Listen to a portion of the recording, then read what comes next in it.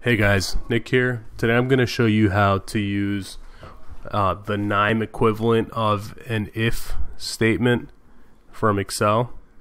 And the way we're going to do that is we're going to look at this current data set that we have here from our previous videos example. We're going to take this data set and we're basically going to say, right, every time you see store number 1156, I want you to give me an extra column that says that the store is the headquarters, right? So then whenever you don't see store number 1156, then just give me an NA because we're not looking at the headquarters, right? So to get started, first, I know after I do this join, that's when I want to add in that rule where we create that column. Because any manipulation afterwards, I'd rather it be on the full table. So I moved this node over a bit to make room to drop in the node we're going to be working with into this current connection. So if you go over to your node repository, right, it'll look a little something like this. You click into the search box and you're going to type in rule, and you're going to look for this rule engine node over here. Going to click that, drag it and drop it onto our workspace, and really you could just straight take it and drag and drop onto the actual connection, so then it'll be on the connection, right? It's now part of the workflow, and now we can double click to configure it. So within here is where we're going to do call it our if statement, right?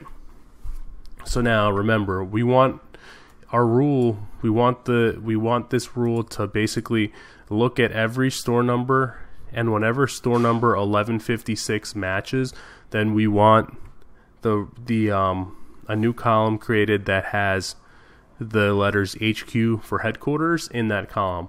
If that's not the case, then we just want an NA because we want to signify or flag that we're not looking at the headquarters, right? So to get this started, we're going to say the variable in question is our store number, right? So add that to the expression box by double clicking up here. So store number, and then we're going to say equal to 1156. And the reason I have quotes around this is because I know from our previous videos where we did this other work, from our previous videos, I know that 1156 is formatted as a string and not an integer.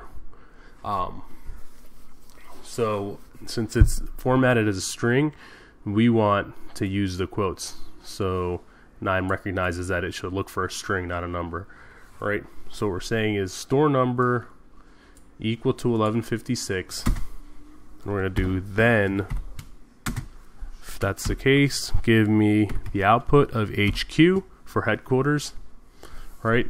So once again, store number equal to 1156, then consider this like your then give me this output of HQ, right?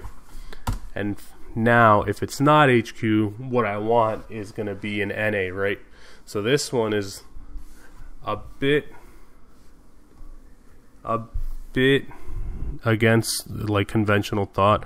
I actually don't know why yet, but trust me, this is how it works, right? So now we're going to say true, right? True, give me NA.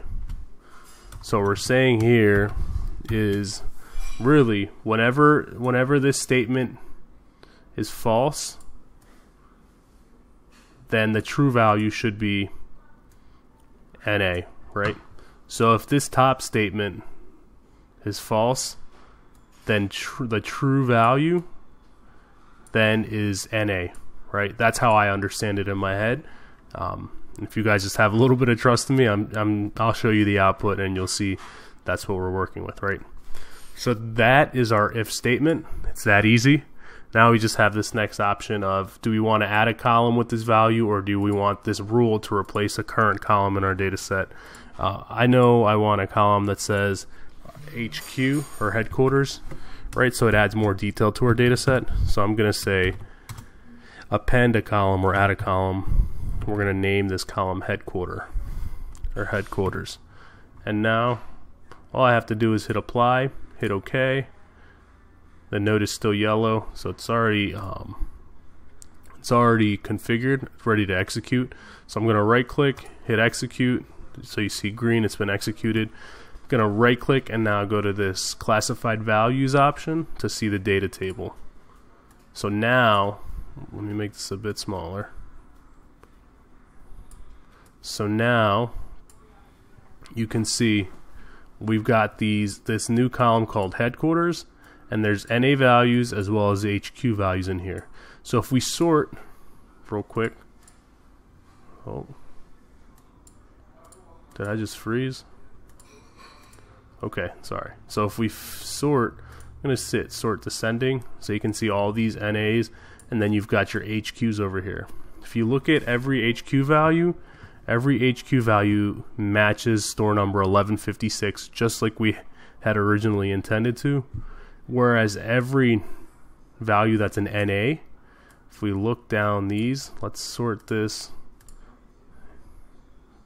in a numerical order. Every value that's not an NA, or every value that's an NA, I'm sorry, every NA value is not a store number 1156. So now we know our rule, or our if statement is set up correctly, and we're good to go. So just to show you guys again, the setup, we said basically our variable, right, equal to some value, then give me my output. If this is false, then the true value is then this.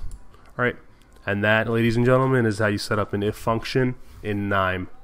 Let me know if you have any questions or anything is unclear. Just drop it in the comments. And like always, hit the like button, hit the subscribe button, share this with your friends that are learning or transitioning to Knime, and let me know if you guys want me to do videos specific to any other topics or somewhere where you might be getting stuck or something you want to learn in Knime. And I'll do my best to get it up as soon as I can. But anyways, guys, I'll catch you on the next video.